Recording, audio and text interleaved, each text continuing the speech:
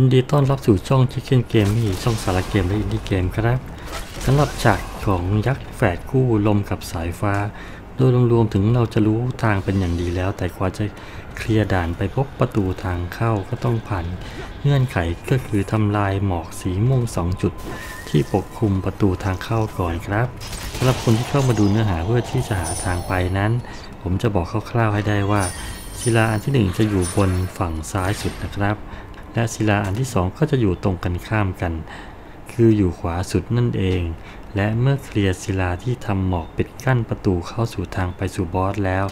ก็เดินตรงมาตรงกลางจะเจอประตูเลยครับ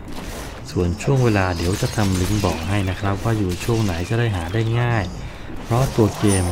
ฉากเหมือนกันหมดจำทางได้ยากและไม่ค่อยมีจุดสังเกตอะไรเลยเดี๋ยวพอผ่านด่านทั้งสองแล้วจะบรรยายอีกครั้งช่วงเจอบอสครับ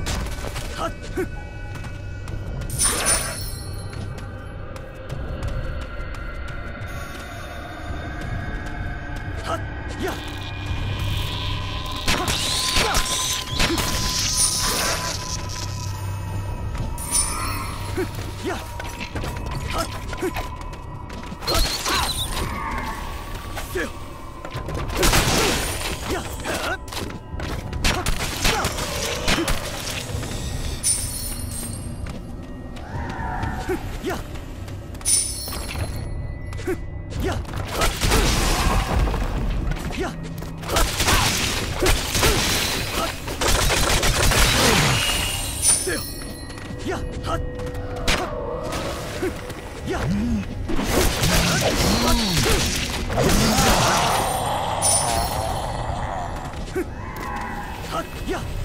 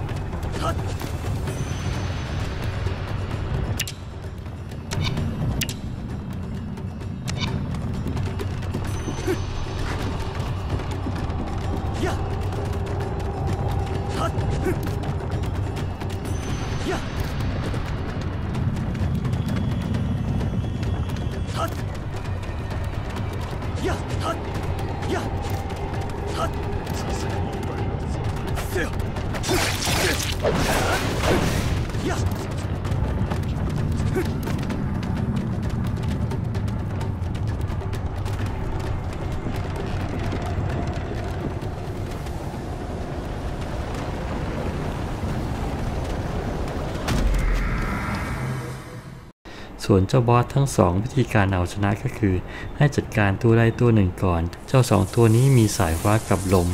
แต่ถ้าเลือกยักษ์ลมจะง่ายสุดครับเจ้าตัวนี้มีช่วงตีเราจำกัดและถ้าไปยืนข้างหลังเราแทบจะไม่ต้องหลบอะไรเลยมีช่วงจังหวะที่มันยืนชาร์จพลังลมเท่านั้นที่จะต้องคอยกระโดดหลบให้ดีจากนั้นให้หวดให้ได้เร็วที่สุดรวมทั้งถ้ามีระเบิดจะเร็วขึ้นมากครับอย่ารอให้มันยิงลมรอบที่2เพราะมันจะเพิ่มจำนวนลมเมื่อจัดการได้แล้วจะเหลือยักษ์สายฟ้าโดยเจ้าตัวนี้จะอ่านทางไม่ยากนักก่อนที่สายฟ้าจะฟาดมันจะมีประกายที่พื้นและก็แค่ที่กระโดดให้พ้นระยะก็ผ่านได้แล้วครับปาอาวุธใส่ไปเรื่อยๆและพยายามอย่าไปหวดมันตรงหน้านานๆกระสุนสายฟ้าเจ้าตัวนี้แรงมากคอยหลบกระสุนมันก่อนแล้วค่อยไล่ตีไปเรื่อยๆจะเอาชนะได้ครับส่วนบอสนายเทลเป็นประตูอีกทางหนึ่งถ้าเราไม่เลือกประตูยักษ์เดี๋ยวจะอธิบายวิธีผ่านคร่าวๆให้ครับ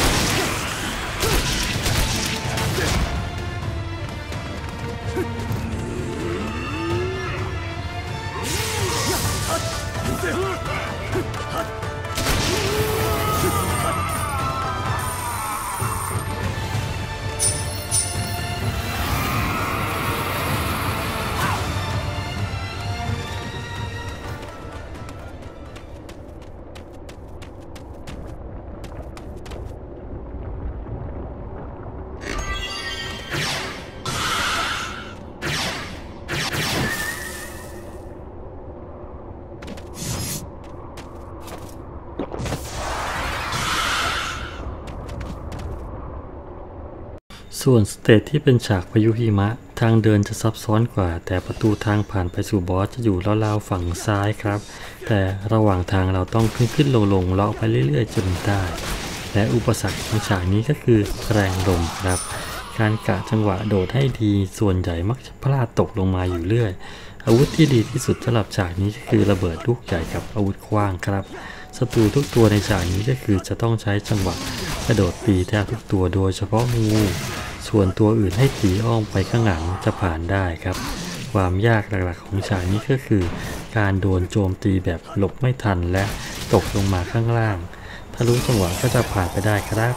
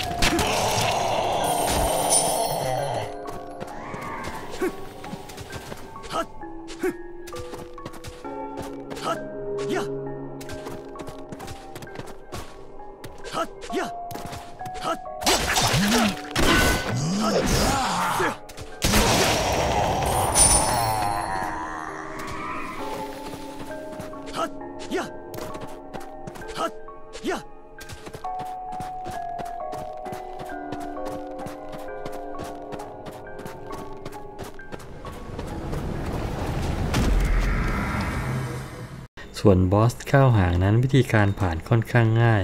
คือถ้าเราเลือกอาวุธที่ทำคอมโบกลางอากาศได้พวกหอกหรือดาบคู่ให้ฟันรัวๆจนหางข้างใดข้างหนึ่งขาดและใช้อาวุธระเบิดซ้ำด้วยจะทำให้มันโต้ตอบเราไม่ทันเสร็จเราง่ายมากๆครับ